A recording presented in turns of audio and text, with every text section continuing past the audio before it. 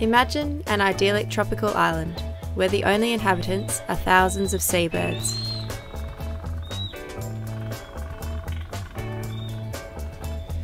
A place where humpback whales introduce their newborn calves to curious dolphins.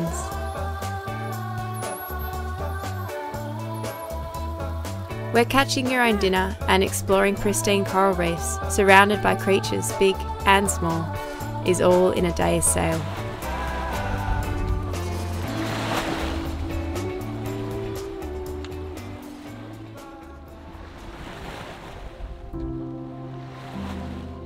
Welcome to Free Range Sailing.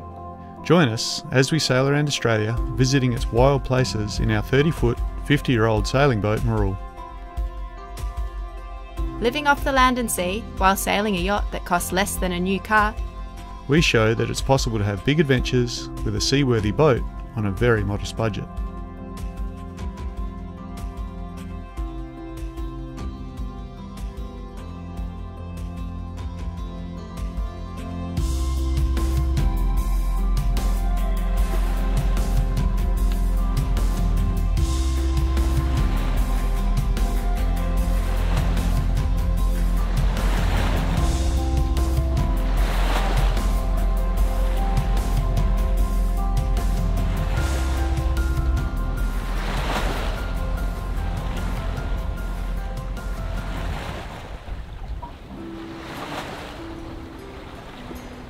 We're going to go and have a look at the Fairfax Islands, which is an old bombing range. But all the trees have grown back now, but there is still a lagoon in the centre of it. So from space, you know, the photos we've seen of it look pretty interesting. So we're going to have a quick look. But then we've got to come back to the lagoon this afternoon because it's going to blow up to 30 knots. So we'll come back around about 4 or something like that, find ourselves a nice anchorage. Hang in there.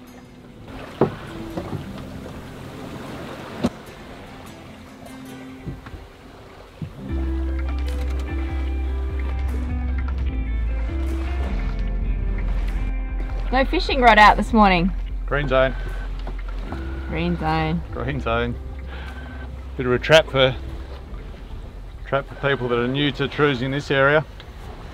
Even between reefs, even though the reefs might be green zones, sometimes the areas in between are also green zones.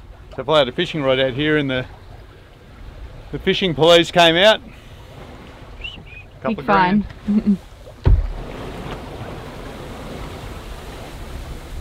It's not often we get to overtake anyone, is it? Yeah.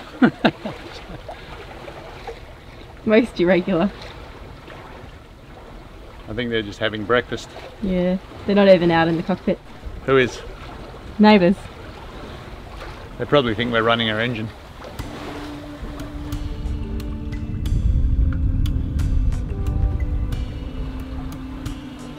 Got a bone in our teeth, don't we?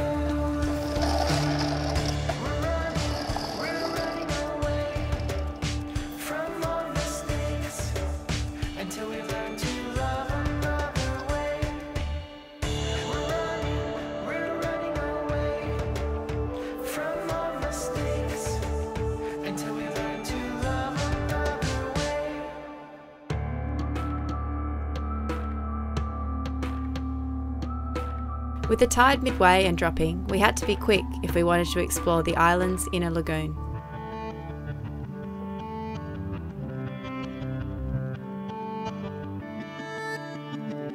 As soon as we jumped in, we saw that this reef was alive and in great shape. These gold-line rabbitfish and drummer were in abundance. They are grazing fish that act to keep the reef algae in control, which is vital for coral growth.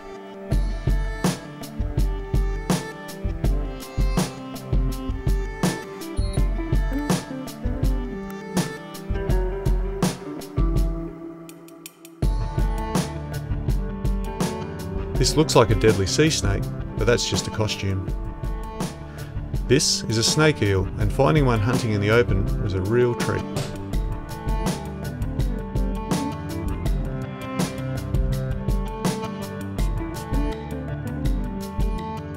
Can you guess how these Picasso triggerfish got their name?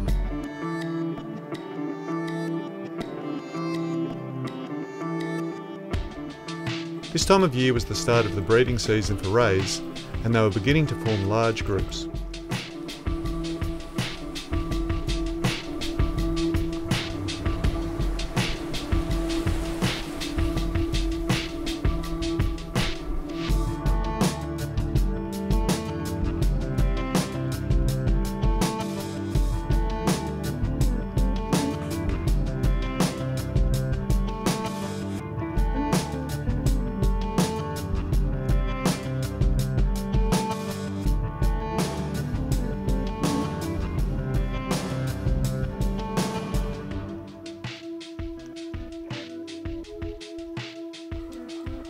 Closer to deeper water, we found large schools of hussar, a type of snapper.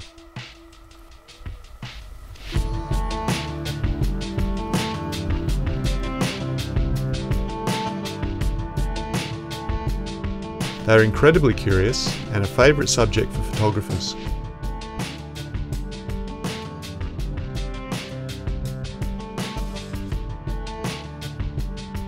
It's schools of fish like these that are the reward for creating protected zones along the reef like that found here around Fairfax Island.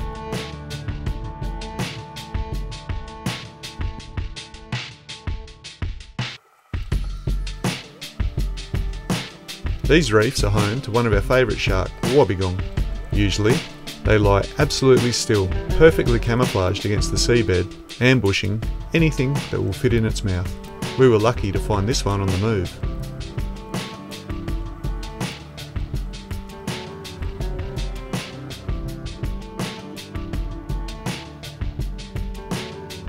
The female turtles out on the reef were a bit wary at this time of year. And here's the reason. It's mating season for turtles, and the males were on the lookout.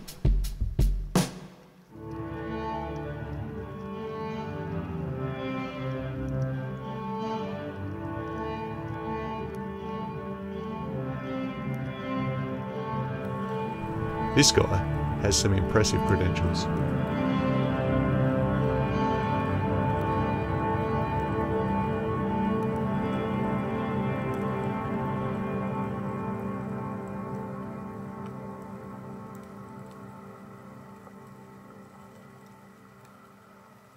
But not everyone was taken by his charms. These blue tang's tough skin protects them from scratches when they wedge themselves into the coral for shelter from predators.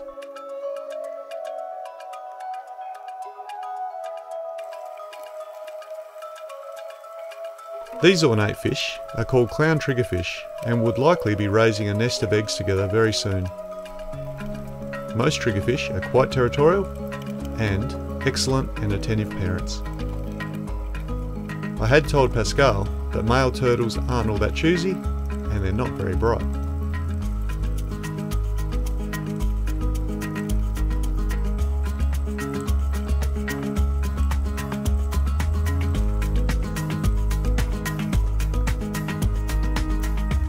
Some people think that the muted colours of the reef indicate poor health.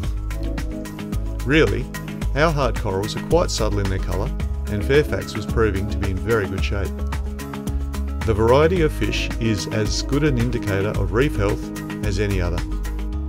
Another good sign is that any patches not encrusted in corals are free of thick algae, for which species like this parrotfish are vitally important.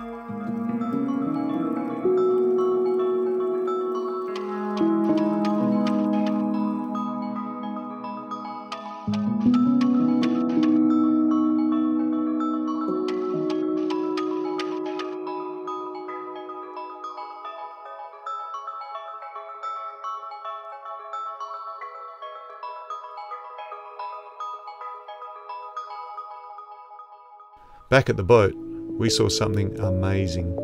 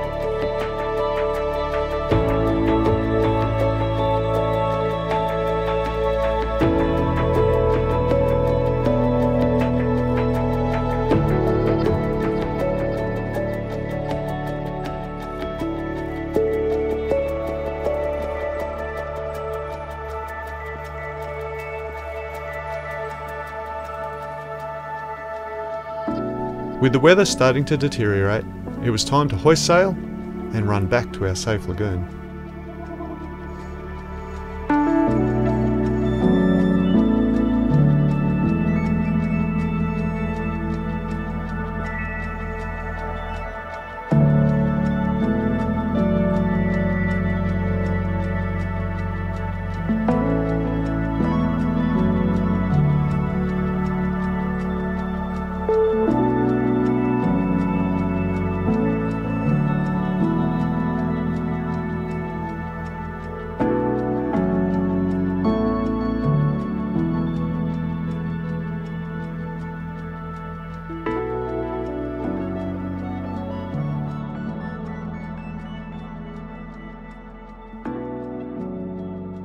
We're just sailing up to the other end of Lady Musgrave Lagoon, the end where you can go fishing, because we're out of meat, so we're going to go and try and find some fish.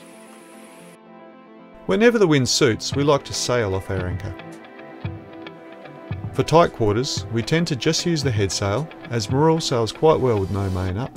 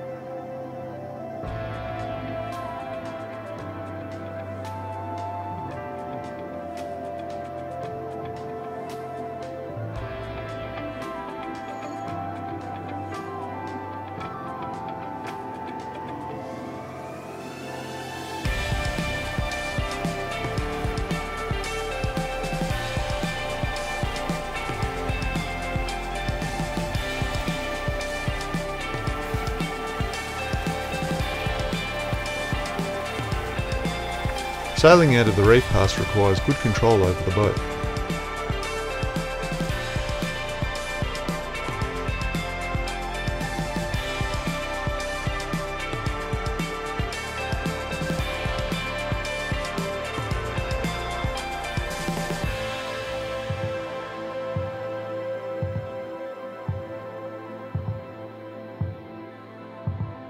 Once clear of the protected area, we put out the trolling gear. And it wasn't long before a Spanish mackerel picked a fight.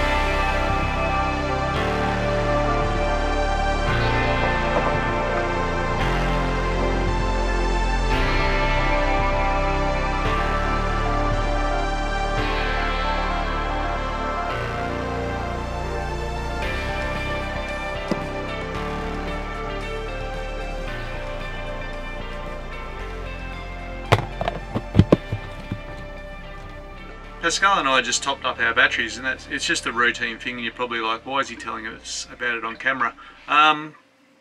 The only notable difference on this one is that I just noticed yesterday, and I said to Pascale that our batteries were reaching their peak charge quite early, and they were holding it through the night even though we were putting a bit of load on there. And what I was saying to Pascale was I thought maybe that the electrolyte was a bit concentrated because the levels were low. If you have lead acid batteries, what will happen is over time, particularly if you're going through a lot of charging cycles and you're really loading them up on the bulk charge, which we do, sometimes some of that electrolyte can bubble off. You can lose hydrogen to air, and part of water is hydrogen, isn't it? H2O. So we've actually lost a bit of the volume in our electrolyte, and you just top that up with pure water. All right, you don't just use any old scammy tap water that's full of chemicals, because it'll blend in with your batteries. So we've just topped them off, and so the battery voltage is starting to climb back up to 13.6. You know, as we topped it up with water and diluted the acid, the voltage actually dropped, but now it's starting to climb. So that's something just to look out for, isn't it? If you're out cruising around and you notice that your batteries are charging quickly and really like sitting up at their peak voltage, even though you're putting some load in later on, just check your electrolyte levels. You want to do it every month anyway. The Trojan batteries, the T105s that we're using, lead acid batteries. I prefer lead acid batteries just because, well, the technology's been around for about 130 years and I sort of understand it.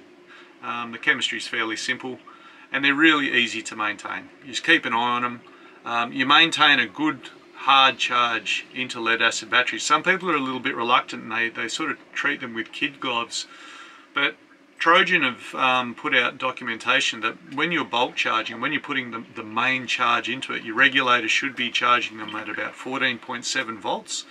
And then when you're just trickling charging, just to top it off, it should be about 13.6. And some people might think 14.7, that's way too much. But if you really put a lot of charge into lead acid batteries, even to the point where they're bubbling, that's not necessarily a bad thing. The bubbling, yes, you can be gassing your battery and you'll lose electrolyte, but you can top it off with pure water. But it actually helps to mix the electrolyte. And also, the worst thing that you're going to do is erode the plates a little bit if you're overcharging them. You know, don't buckle and do all that sort of stuff. Like if you get it even up to 15 volts, it's not too bad. You'll be off gassing and you'll be boiling off the electrolyte and you'll be losing some of it. But the big killer of batteries is sulfation, and what that is when they're left at a low state of charge for a long time. Sulfates can build up on the plates and it's very hard to remove. It doesn't remove easily, and it reduces your battery's capacity. So you can either charge them at a pretty, like treat them pretty hard like we do, and they might die in like 10 to 12 years, right, from erosion of the plates, or you can just treat them gently and just trickle charge into them, leave them under charge, and you'll kill them in a year. Our batteries have been used hard for 3 years and they are still holding a good voltage of like 12.8 volts once they've finished their cycle. And we're making videos, we're charging cameras, charging drones, all sorts of crazy stuff that normal cruisers wouldn't do. We're putting a lot of load on our little bank, and those batteries are really going great, just for the price of putting in a drop of water every month. So good gear. With conditions perfect to explore the outer reef of Lady Musgrave Island, I got the camera gear ready for our last free dive.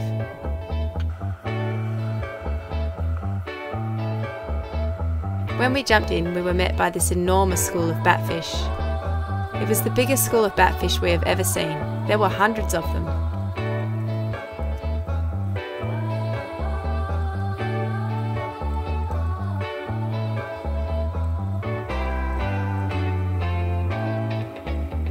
This isn't an oil spill, it's an algal slick, and it is a common sight on the reef as winter draws to an end.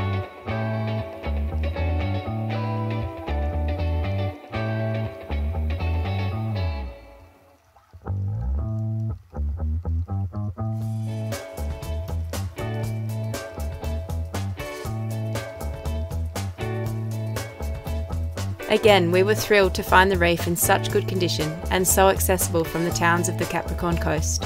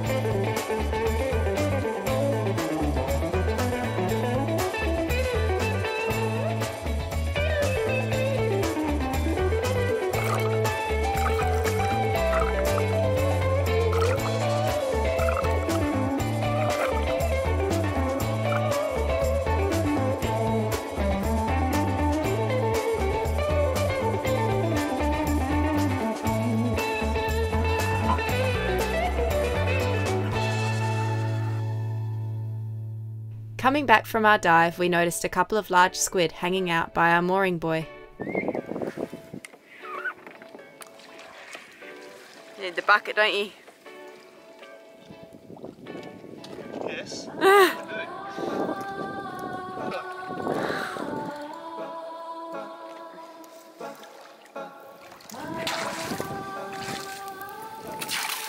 What?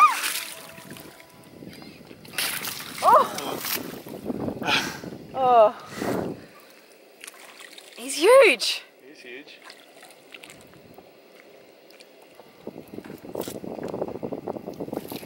Oh, Jesus! Put him in the bucket! Bastard. Oh no! Oh. That's a lot of squid. You're doing so well. There's ink everywhere. At least you didn't get any ink on you. That's the secret. Oh. It's the end of Squidly Diddly.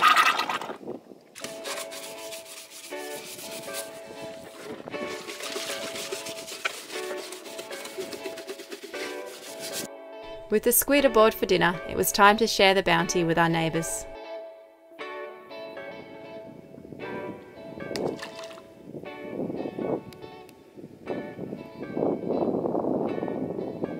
Here we go.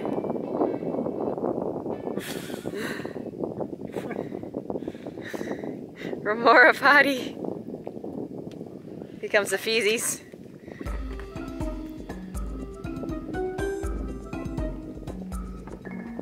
Oh, there's a big cod down there.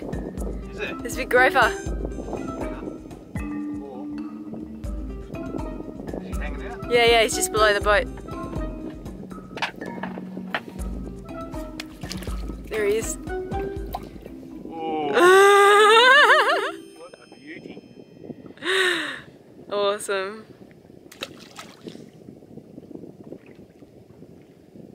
I want him to bust up the remoras.